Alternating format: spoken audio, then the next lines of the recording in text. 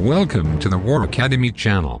The Second World War left us with many iconic phrases, which summarize very complex situations with a couple of words. One of them was commented on by an Allied general who said that he had won the war, without seeing any German soldiers. Although this is obviously a huge oversimplification and exaggeration, there is some truth to it, which we will see next. In this program, we are going to see what was the opinion that the German soldiers had of the British and Americans, but before getting to it, we have to understand what was the combat doctrine that they had, which obviously fixed the opinion that the Germans had of them. When talking about some military aspect of the Second World War, allusion is always made to the infantry, the tanks, the aviation, or the different supply networks. However, there is a very important element that is rarely taken into account, due to how unattractive it can be compared to the items we just named. We are referring to artillery, and it is that although, when talking about the First World War, what stands out the most is the artillery, in the Second, being a much more mobile war, it seems that it was not important. But the reality is that its weight it was monumental. The great concentrations of Soviet artillery are known by all, as well as their effects on the attacking German positions that were devastating. However, the artillery firepower of the Western Allies was not far behind. Already General Patton at the time made a study that indicated that the artillery units that made up a division represented 15% of its troops, but caused 50% of the enemy casualties. Finally, this study indicated that the total own casualties that a U.S. division had when carrying out an attack belonged to 92% for the infantry, and only 2% for the artillery units.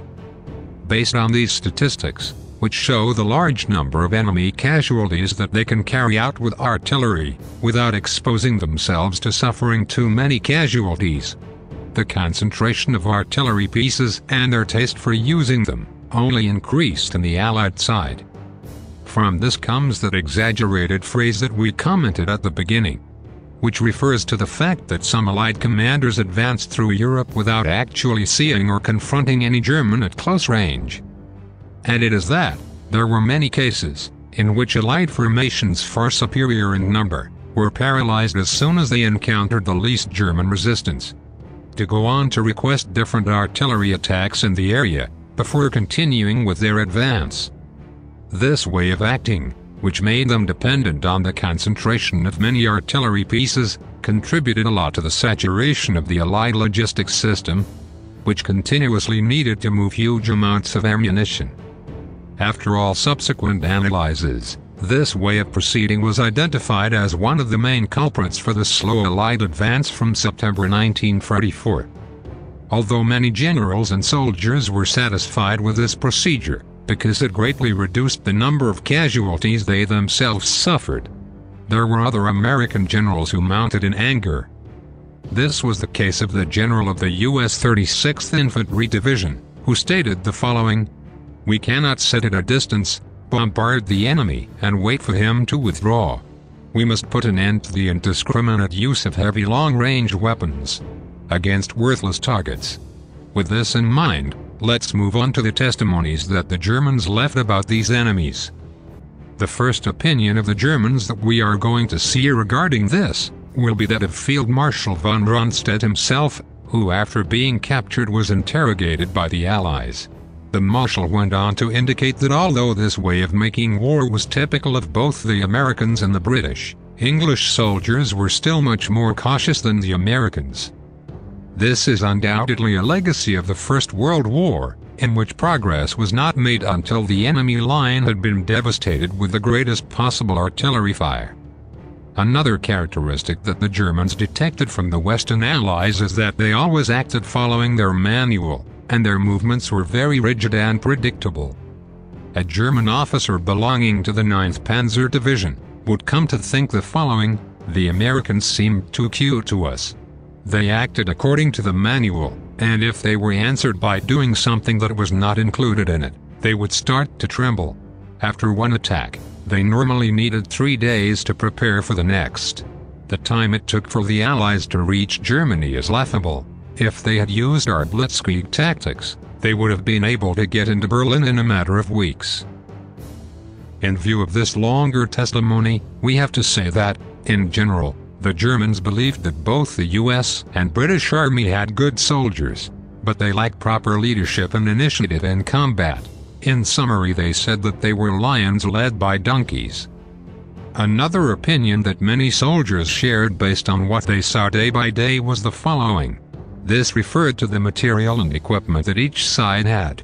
While on the one hand, the Germans suffered a greater shortage of both men, ammunition, weapons, armor, gasoline and other elements, the Allies had more and more material on the battlefield as it was being landed. This naturally led them to comment that their enemies beat them solely because of their abundant resources and material, and not because of their military prowess. With regard to generals, the Germans held Patton in high regard, and he was the one they most feared. Knowing that he was one of the few generals in the Western Allied bloc with the ability to make strong advances in depth. Based on this, Patton was used in 1944 in more deception operations than direct combat. This could be seen when he was put at the command of a non-existent army that supposedly intended to cross the Pas-de-Calais, or already during the autumn of 1944, when he was in an area of the front in which no offensive was going to be attempted. Direct to Germany. In both situations, it was intended to serve as a magnet to attract German troops to their area, while other generals attacked from other sectors.